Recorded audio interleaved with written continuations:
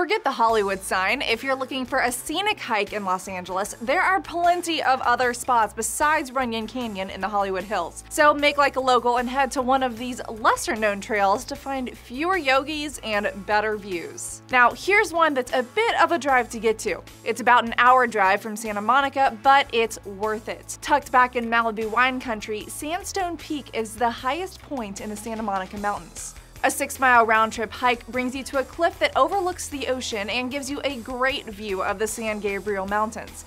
Just make sure you're cool with being off the grid. Cell service is spotty for most of the hike. Another great hike in Malibu is the Grotto hike. It's pretty close to Sandstone Peak, just around the corner at Circle X Ranch.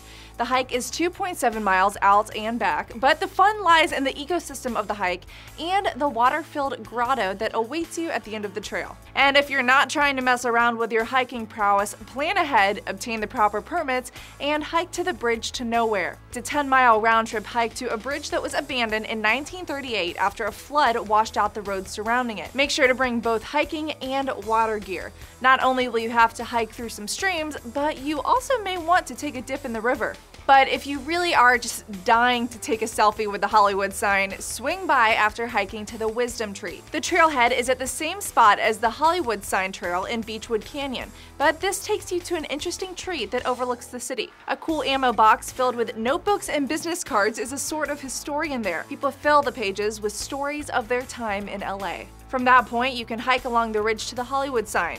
Just don't climb the chain link fence or you're gonna have LAPD on you like Justin Timberlake in Friends with Benefits. That was fear of heights. Why would you come up here? For Newsy, I'm Lexi Hamasfar.